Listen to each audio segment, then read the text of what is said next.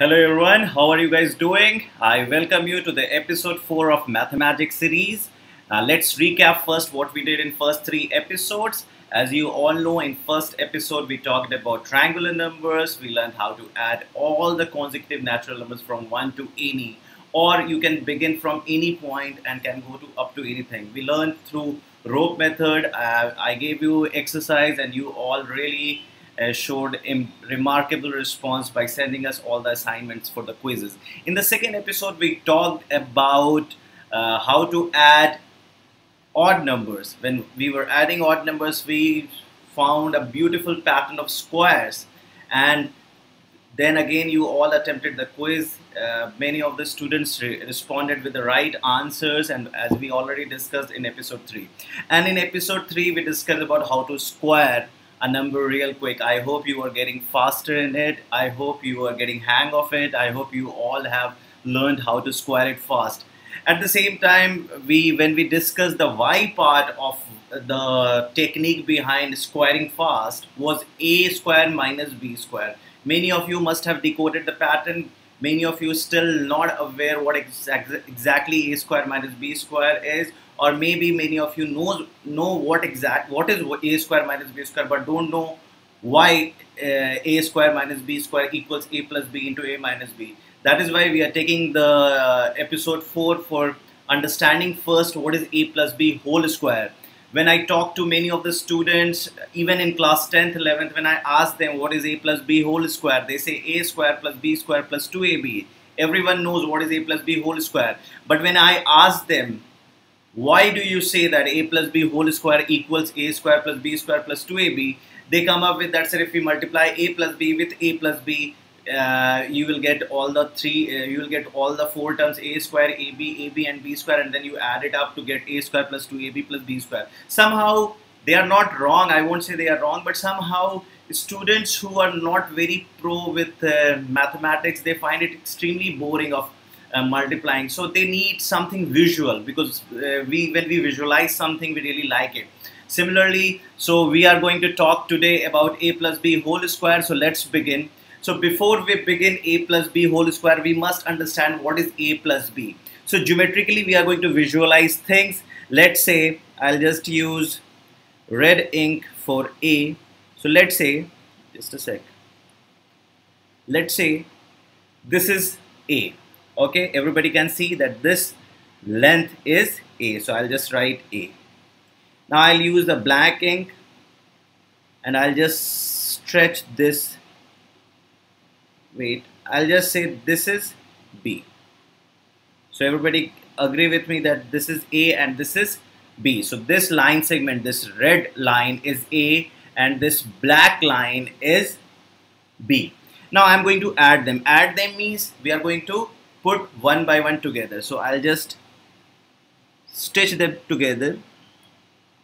So I have stitched it end by end. Now if I ask you what is this complete length, so everybody can easily say that, sir, it is a plus, this is, sir, a plus b. Everybody agree with that, right? So you understand what do you mean by a plus b. Okay, second thing I want to talk about is, let's say, what do we understand by a into b. Now again I'll just take the, I'll just first, I'll just take this as A. I can take this as A. Okay. And let's say I draw green line as B. Okay. So I'll just say this as B. Now I'll take this B here. I'll just take this B here. Okay. I'll attach it. Then I'll try to create, what do you say, a rectangle. Everybody know what is a rectangle, right? And if I ask you what is the area of this space or area of rectangle. I hope everybody knows what is the area of rectangle. If I ask you what is the area of this pink zone inside AB, everybody would say, sir, it is basically A into B, which is AB. So we understand what is A plus B geometrically, and we also understand what is A into B geometrically. Very good.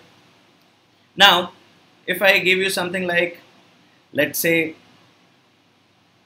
I'll just wipe it out. Now let's say I just give you something like a square. This is a square. And if I ask you that, okay, this is A. If I ask you this is A, anybody can tell me what will be the area, right? What will be the area? That is going to be A into A, and we are going to call it A square, right? Do you agree, everyone? So we understood geometrically we understood what is A plus B, we understood what is A into B, and we understood what is A square. Now let's try to think, what do we mean by A plus B whole square? So now we are going to imagine a square whose side is A plus B. So let's create that square first. Let's create that square. Okay, so I am going to create that square. I am going to take A with blue ink. So everybody can say this is A. Okay.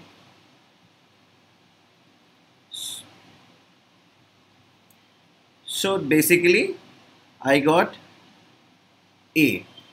Now we are going to create B. So I know blue ink is A. Blue ink is A, A. Now I'm going to take pink ink for B. Now let's say I'm going to join this. So I get this as B. And again this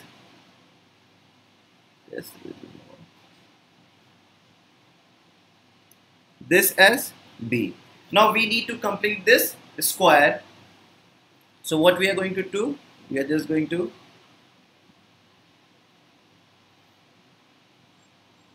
copy this line, copy, and then we are going to paste, and then I'm going to create a square. Just, yeah, hold on, thank you. And just a sec. I'm going to copy this, and then I'm going to bring it here. I copy. So now I have completed a square whose side is A plus B. So if you ask me what will be the area of the square, you are definitely going to say, sir, A plus B into A plus B, which means A plus B whole square. Now I'll just try to deconstruct this square to find what exactly the area is. So I'll just use a black ink to show the demarcation. So what I'm going to connect, I'm going to join this point with this point, this point with this point, right? So I deconstructed the big square into 4 smaller region. If you see closely, this is A, this is A, this is B, this is B, this is B, then this is B, this is B, this is A, this is A, right? So now I have deconstructed the big square into 2 smaller squares and 2 smaller rectangles. Now if I ask you what will be the area of this square, you are going to call it A into A, that is A square. If I am going to ask you what will be the area of this square, you are going to say B into B, that is B square.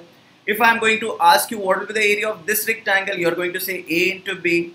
If I am going to ask you what will be the area of this rectangle, you are going to say A into B. So now you can say A plus B whole square equals A square plus B square plus AB plus AB, and which means A square plus B square plus 2AB. Yes, you are right. So you have decoded what exactly a plus b whole square mean. So if anybody asks you what is a plus b whole square, sir, square means a square shape, and if we find a square of a number, which means we are multiplying it, and geometrically it means the area of that square. Okay, so now we are going to construct a square of side a plus b, and then the area of the square is going to be a plus b whole square, and if I deconstruct it, I'll get two smaller squares, that is a square and b square, and then two smaller rectangles, that is ab and ab. So that will make it a square plus b square plus 2ab. I hope you all have visualized it. Now you will never face any problem. At the same time, let's take this idea to one idea beyond. Let's say if someone asks you to multiply x plus 1 into x plus 2. Now, if someone asks you to multiply x plus 1 into x plus 2, you can do cross multiplication. Those who know till from class 8, we all know how to multiply algebraic expression. But someone asks you, can you visualize it geometrically? Now I think you can handle it. So how you're going to handle it? You are just going to draw first x line. So you have drawn x line. And let's say I am going to draw 1 unit here. So this becomes 1 unit. So the whole thing becomes x plus 1. I'll just shorten my screen so that you can see a better view. Okay, and then I'm just going to take another x with the black. I'm not taking the scale, so you can just assume that I'm taking care of the scale part. So you can say this is x, and now I need 2 units, so I'll just mention 2 units with pink. So if this is 1, I can say this is going to be, just a sec, this is going to be 2. If this is 1, I'm going to call it 2. Don't mind my scale because it's just a rough thing. Okay, now what I'm going to do, I'm just going to copy this so that I can create a perfect rectangle. So I'm going to say this is again, and then what I'm going to do, I'm going to create this.